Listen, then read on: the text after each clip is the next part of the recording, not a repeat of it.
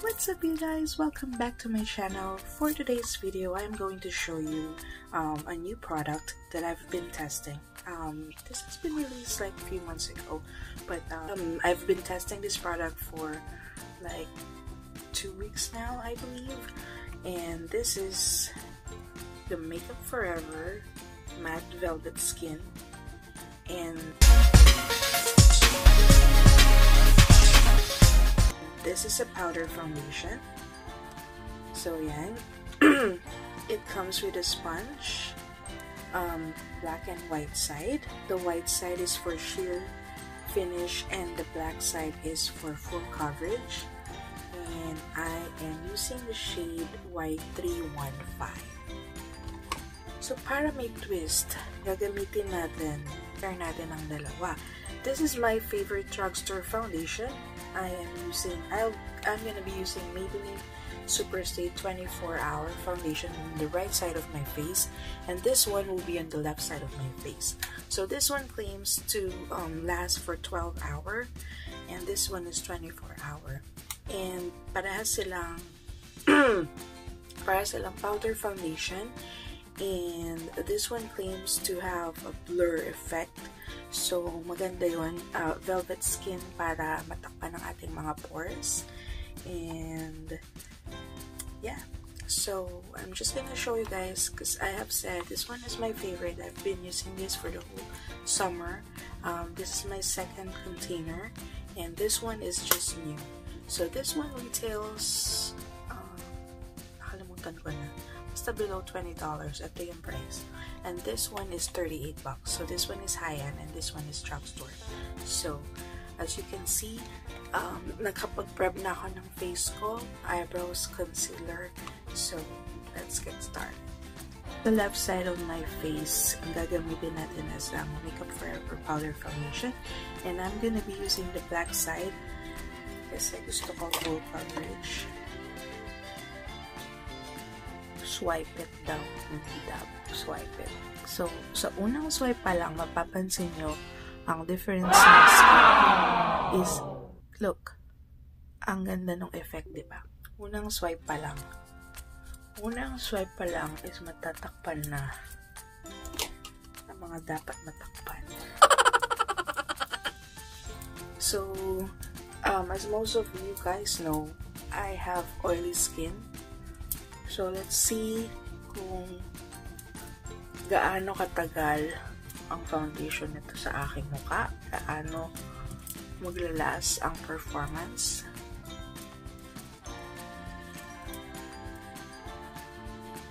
So, again, this is, ayan, ito yung meron, ito yung wala. On the right side of my face, again, I'm going to be using the Maybelline. It also comes with a sponge, but I'm not gonna use that because hindi ko siya type. So, gagamitin natin ng beauty blender, beauty sponge.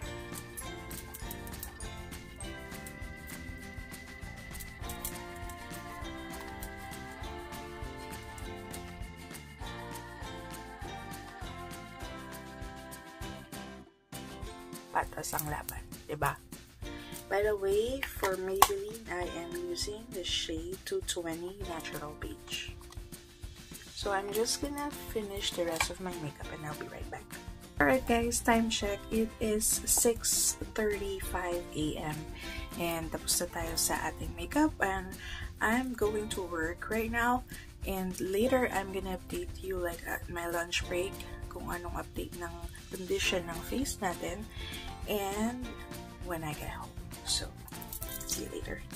Here's the update as of 10:32 AM. As you could see, medyo nag-oil up na tayo. But, mapapansin nyo, more of oil dito sa part na to, which is, ano guys, sa tingin nyo kung ano to, kung nakikinig kayo kanina. This is the Maybelline part, side. So, on the other side, hindi masyado, right? This is the Makeup Forever. So, ayan na siya after 4 hours of application. Pero oily talaga ako. So, for those of you who's not oily, I don't think magiging ganito ang effect sa inyo. But, Yeah, pero maganda pa rin siya. Hindi siya yung nakakainis na oily. So, what I'm gonna do is I'm just gonna blot my face using a tissue paper. We are not going to reapply. Blotting lang tayo. What's up, guys? I'm finally home from work. It's been 13 hours after I applied the powder foundation. Time check, it is 7:27 p.m. And ito ang condition ng aking skin. So, final thoughts. Guys, lumaban si Maybelline. Medyo nag-oil up lang siya. Ang weird lang kasi kanina tinitingnan ko yung face ko sa salamin and mas talagang oily siya dito. So, if you guys don't have oily skin, well, maganda to, guys. Lumaban siya talaga kay Makeup Forever. Though, dito kay Makeup Forever, makikita nyo talaga na isang swipe mo pa lang sa skin mo, iba yung finish niya, velvet skin. Dito kay Maybelline, napansin ko, kita ko pa rin yung pores ko. A little. Pero, pwede na. Pwede talaga. Favorite ko to kasi nakadalawang ganito na ako. As I have said nung summer, ito yung gamit ko kasi gusto ko talagang iwasan yung liquid foundation lately kasi gusto kong huminga yung skin ko. And, yeah. So, performance-wise, pareha sila. Pero, siguro 1 point nanalo si Makeup Forever dito. Price-wise, panalo si si Maybelline kasi mas cheaper to. And packaging-wise, for me, panalo si Makeup Forever. Ang cute niya kasi, oh. Para siyang lalagyan ng mint. Yeah. Will I purchase this again? Maybe yes. Pero kasi meron man akong ganito eh. So, $38. Worth it ba siya? Actually, yes, kasi hindi mo kailangan mag-retouch. Hindi ako nag-reapply. So, kung hindi naman kayo oily, tatagal siya talaga. Actually, this is more than 12 hours. Ito, kiniklaim nyo more, 24 hours, pero mas nagunang nag-oil up. Pero sa tingin nyo, guys, for me, tingin ko fresh pa rin yung itsura ko. So, yun lang, guys. I think lumaban si Maybelline and almost tayo sila. Medyo nanalo lang ng 1 piece si Makeup Forever sa performance-wise. Tapos, guys, napansin ko, actually, skeptical ako gamitin ngayong malamig na kasi malamig na ngayon dito sa amin.